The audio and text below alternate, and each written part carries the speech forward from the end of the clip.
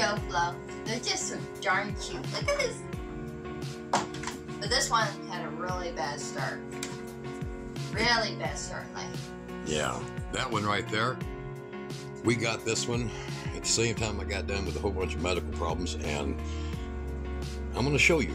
We're going to go to that part of the video after this message, because Kara made this message for you guys. Yes, I did. Because she's doing what? I'm helping. She's helping. So y'all want to go donate, go ahead. I'll play that, and then we'll come back, and we're going to go there. They might not like us after this, but they may. Who knows? Is that right? Right.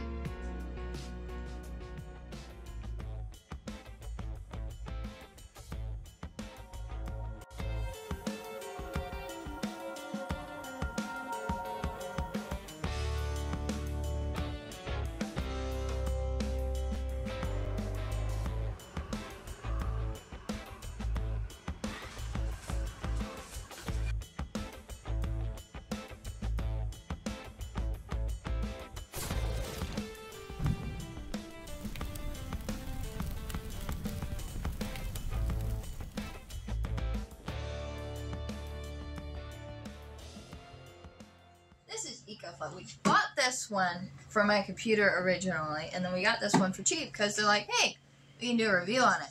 But we had it, we got it right around the time Dad got hurt, and it has a problem. So I'm going to cut to that. I started making a video on this when I first got it, and you're going to see it. It's opened up, and we find the problem. So let's cut to that now, and we'll be right back and do some tests on it now that it's been fixed.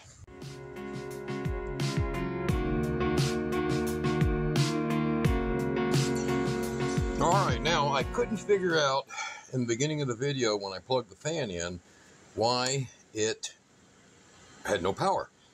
Now we know. I have opened this up, and so I'm going to have to worry about doing a video on this again later. Everything else appeared to work, but I see now why I have no 12-volt power, and it's kind of obvious. There is the connection, and so when I touch that, I get power.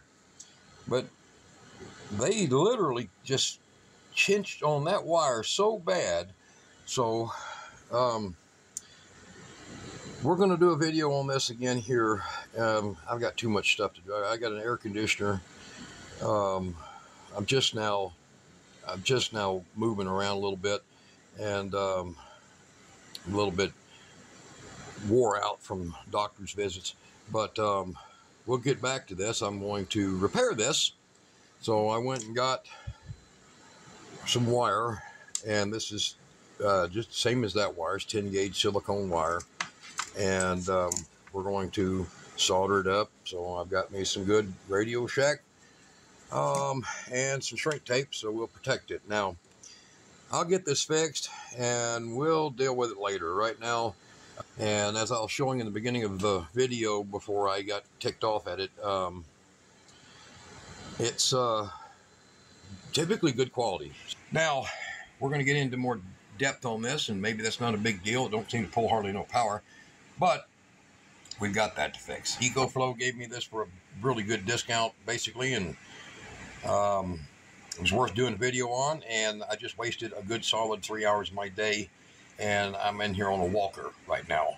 I'm real wobbly, so when I get better, Ecoflow, you'll get your review, and you might not like me. All right.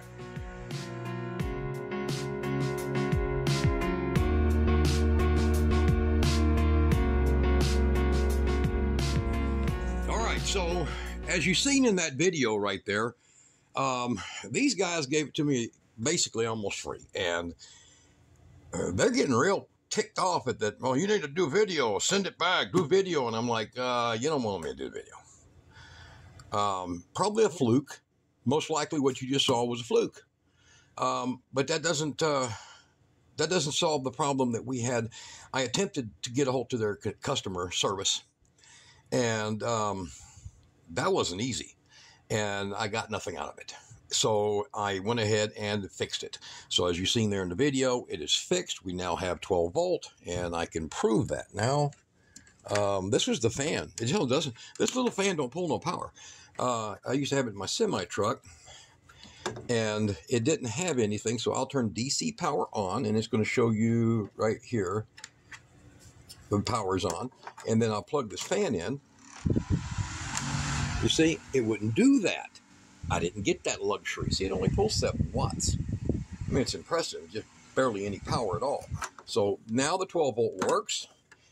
However, it all works now. Now I've tested it all. This thing here is the 600, and it comes with your basic stuff. It comes with your automotive plug that'll charge it from the back. It comes with your solar that'll charge it from the back, and you can get a choice between a 100 watt or a 200 watt solar fold out set. Now these are really good. The Ecoflows have been making really, really good, or picking, choosing, whatever, quality solar panels. And we did charge it originally from that big one, and it got hot, didn't it? Yes. Very hot. The wires got really hot. And so we didn't want to charge it like that again. So we charged it the second time with a little one, and it took a lot longer. It'll charge that one just nice, don't get hot, and it charged that nice. So I can't say that I'm going to recommend the big set of panels for this one. Now, maybe if you've got the big Delta, the huge one, you know, yeah. So what you're looking at here is you're looking at Mama Bear and Baby Bear. And it's kind of cute, because watch. It literally, look at that. Now, that one we got for Kira's computer, because she does all her homeschool stuff on her computer. This is a UPS, so it's a uninterrupted power supply. It immediately, like that, it's really fast. So I mean, it's compared to the A3, it's very fast. So if you lose power, boom, it's immediate. And now, since we're pretty much 100% off grid, she don't really use it that much, but it stays plugged in, because in case the battery bank does pull down too low, running the AC unit and stuff, that's her safety margin still. Okay. Yeah, and I can take my light out. I can take my light around with me. Yeah, and she can use it around with her. She has her big portal light outside that is a 70 watt LED. She can set up for when she does her gardening at night, and that thing does great. Runs 2 or 3 hours on it, no problem. All right, so back to this one. This is the River 2 Pro, they call it. I'm not sure about the Pro part, but I do know that it's 600 watt, but it easily exceeds that. And she's going to show you that. I'll power up the AC. Okay, there it is. It shows AC on, and strangely enough, it shows, I think it looks like 50 hertz. But I've tested, it is 120 volts, and it is 60 hertz, okay? So she's going to plug that in, and we're going to get a volunteer right quick to show the vacuum. Here, bring the big vacuum over here, Kira. Okay. All right. Ida, it's time for inverter test. Oh, she's going to get inverter test. Here, pull that one off here. Hold the hose. All right. So Ida May is going to volunteer for the vacuum. She loves the vacuum.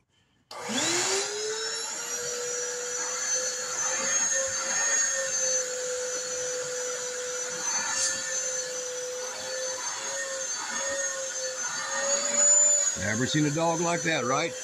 Okay.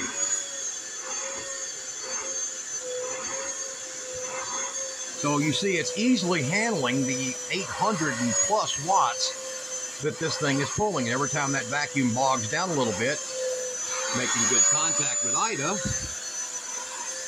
it peaks out at about 850. And for a 600 watt inverter, it does good. Now, as soon as I plug anything bigger into it, have you got her yet? You like that? Okay. So anytime I plug something a little bit bigger than that, it faults. So it won't do it. But for a 600 watt inverter, and it to start this big thing right here, and Ida now wants the other side done. For that to start this right here, that's impressive. And the fan is just barely running right now. This came with the standard USB array. The sad, depressing, China don't understand America or South America, or China don't understand Africa. China don't understand even Europe. And they damn sure don't understand Russia. China don't understand anybody but China. When it comes to 10 amp, it's the most pointless power supply that you can use. Yes, this only pulls an amp. But anything you use, 12-volt refrigerators, things like that, man, they'll just almost, they'll start at 11, 12 amps. And if you leave it alone and you walk away, you'll end up with E for error on your, refrigerator, 12-volt DC, with a real compressor. It'll just default. It'll shut off because it can't handle it. None of these made today, none of these can handle it. And this one doesn't give you any above 10 amp 12-volt outlets. That's the part I don't like. As far as the build quality, good, except for that you've seen in the video.